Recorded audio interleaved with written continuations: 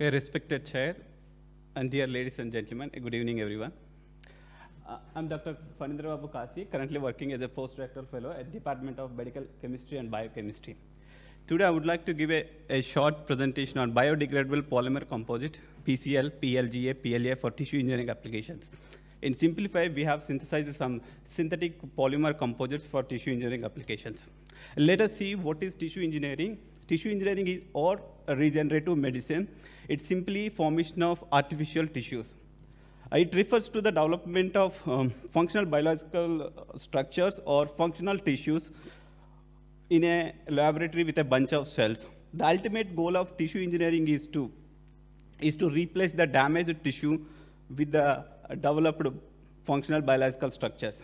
Tissue engineering is a multidisciplinary science. It contains the main branches like biological sciences, material sciences, and bioreactors. Biological sciences, mainly the cells like stem cells, endothelial cells, or growth factors or signaling molecules, which are useful for the development of tissue, and bioscaffold, which provides the environment for the synthesis of tissues. Sometimes these bioscaffolds can degrade with the tissue, or it can remain throughout the life. And bioreactor, the physical and mechanical forces which will influence the cellular development. Let us see the revolutionary or important regenerative medicine by tissue engineering in last 4 decades. In 1980s, the first time they have reconstructed artificial skin when there is an extensive burn. So here in this paper, they quoted successful use of physiological acceptable artificial skin in the treatment of extensive burn injury. And in 1891, living tissue formed in vitro, as they accepted as a skin equivalent tissue. They developed a skin equivalent tissue in vitro. And like that, if you see the research and clinical development, there is an advanced development in the tissue engineering for the construction of lung, heart, liver, and so many organs. And they have been also successfully implemented in the humans. There are some of examples like cartilage, bladder, small artery, and trachea. And here I can show you some interesting and efficient technologies or development in the tissue engineering. They are the self-healing hydrogels. They are nothing but the cross-linked network of polymers, which are useful for the corneal reconstruction. 3D bioprinting, which is fabricate for the biomedical parts like bone, ear, and nose, and 3D scaffold fabrication, fabricated scaffolds used for cancer cell trapped liver cell ingrowth and vessel repair. And the recent development in tissue engineering is organ on chip. Organ on chip or a tissue or simply a tissue chip or these microprocessing cellular systems, which refers to the multi-channel 3-dimensional cellular systems which are connected with the circuits, simulates the activity and physiology of entire organ. Simultaneously, there are organ on chips that are developed on liver, gut, lungs, heart, and bone marrow. Recently, we have also seen the eye on chip. And general principle of tissue engineering. There are 3 important components in tissue engineering: cells and nutrients like signaling molecules, and scaffolds, which are combinedly engineer the artificial tissue or functional tissue. So here 2 factors influence the synthesis of the tissue. They are like scaffold degradation and cell growth. It is also importantly note that to achieve the inflammatory response is a main important factor in tissue engineering. These are the main 3 steps how they implement the developed tissues in the human, like in vitro culture followed by in vitro implement, then in vitro culture, then in vivo implement, and finally the in vivo implement without cell. And my project aim is to develop a synthetic polymer composite material with excellent mechanical and biological properties for bone and skin tissue engineering. Let us see a small background of synthetic polymers. We know the cortical bone defect, which simultaneously wouldn't heal simultaneously. If there is a repair, it cannot heal simultaneously, which are caused by the injuries or disease or trauma and unable to self-repair or remodel. Then the bone grafting, predominantly used for the bone repair. There are like 2 types, autograft and allograft. In autograft, we can extract the tissues from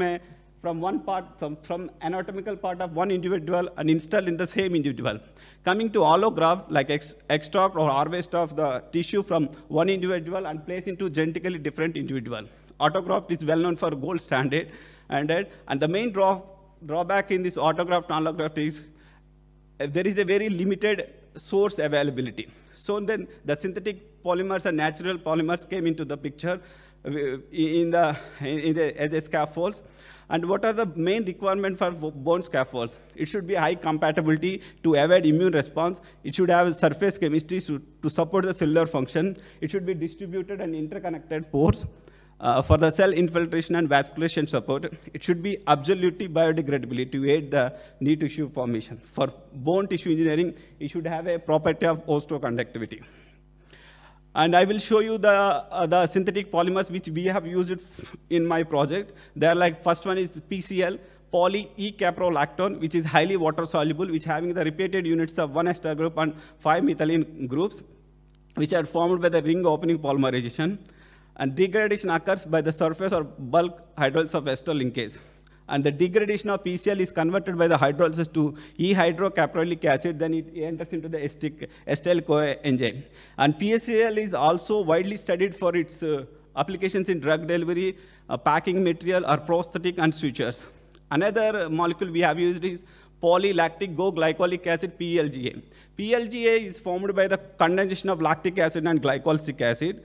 Different forms of PLGA can be obtained by using different molar ratios of lactic acid and glycolic acid.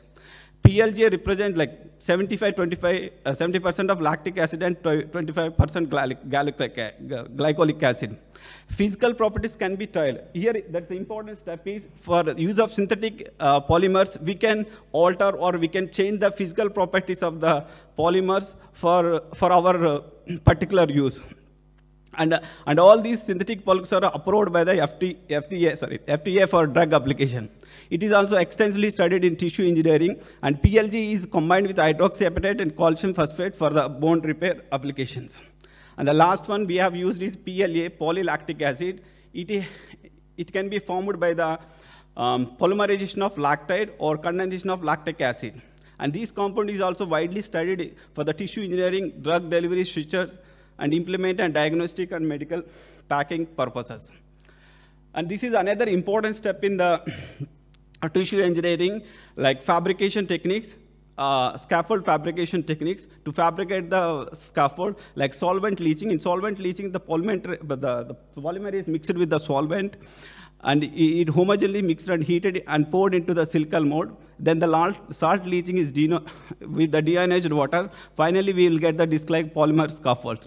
In gas forming, we will get a porous scaffold, oligomer by nucleation process. Here, the gases like carbon dioxide and ammonia are used to extract or to remove the chemical solvents. In freeze drying starts with the freezing of the polymer. In phase separation, the polymer and solvent is mixed with the thermal energy. And with the latest technique is the melt blending. That is like a little advanced technique to blend the two polymers. So we have used this melt blending for synthesis of our composites. We have used PCL and PLGA. And PCL, PLA, we have developed 6 compositions. And in PCL and PLGA, we have developed 3 compositions. And in PCL and PLA, we have developed another three important synthetic composite polymers. And now I would like to present some of the important findings or outcomes which I found in our project. And mechanical properties are very important and essential in tissue engineering to see the utility of scaffolds. Otherwise, if there is an improper property in the scaffold or the internal strain, that can lead to the damage of the internal parts of the tissues. So it's also important to measure the mechanical properties. And here in the A and B, there are like a tensile strain curves of PCL and PLA composites are seen. Here you can see the PCL having strain of 35 MPa and stress of 11 points, and the composite films have declined. So it's concluded that tensile strength of composite films is decent, and these films can be conveniently used for tissue engineering applications. And characterization of PCL, PLA films using FTIR. And FTIR was used to see the perfect blending of PCL with PLGA. In A, we have an individual absorption spectra of PCL, PLG, and PLA. In B, we have like a composite absorption spectra. And in AI, we have like 17, 24, 75, 75, 51. It is the carbonyl vibration structures. In the composites, you can see it is split into two signet molecules. So it concludes that based on the spectral composition, it can be concluded that there is no reaction between PCL and PLGA and PLA occurred. And thermal analysis is another important parameter in tissue engineering to see the degradation of the scaffold. From this TGA, thermogravitic analysis, and derivative thermogravitic curve shows that all the compositions are thermally stable and are able to withstand temperature of at least 245 Celsius. And we have also done high-resolution SEM images of PLA and PLA system. And you can see the SEM images, PCL and PCL PLGA. And these are the composition SEM images. And it concludes that the addition of PLG and PLA to PCL apparently improved the shape and size of the microsphere. Round particles with the diameter ranging from 6 and 18 micrometer were detectable, but numerous irregular microsphere with a rough surface were still observed. And swelling degree is another important factor which has to be done to see the scaffold application in tissue engineering.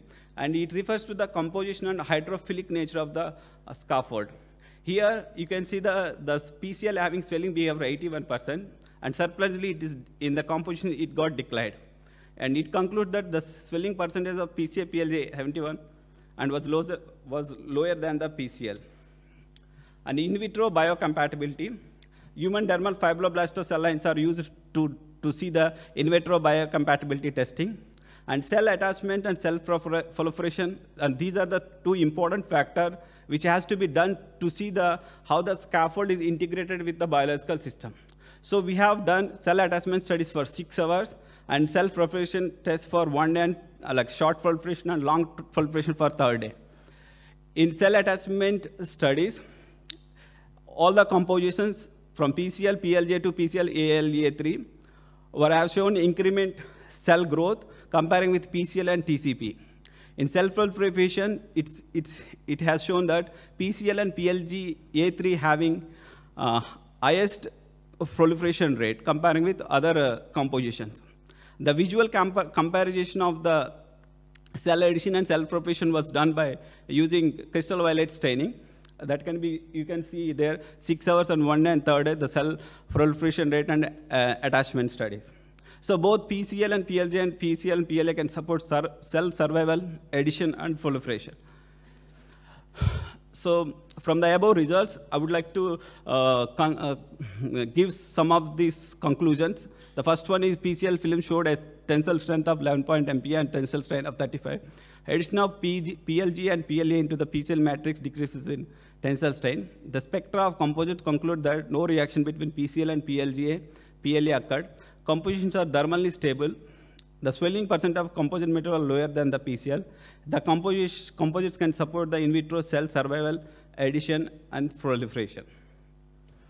Now I take this opportunity to acknowledge the following members in material engineering and biomaterial research group at medical chemistry and biochemistry.